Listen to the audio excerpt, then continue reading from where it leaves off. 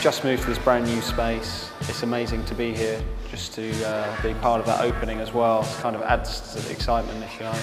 The floppy disk just seemed to me to contain general information, but also lots of different kinds of information. The data can be so varied, so there's a kind of mystery of what the actual content is.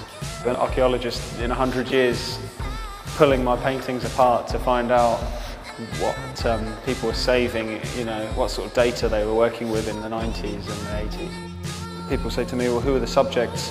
Well, actually the subjects are the discs themselves, the data inside. It's trying to look at portraiture in a different way, so it's kind of reversing what a portrait could be or how it's normally looked at.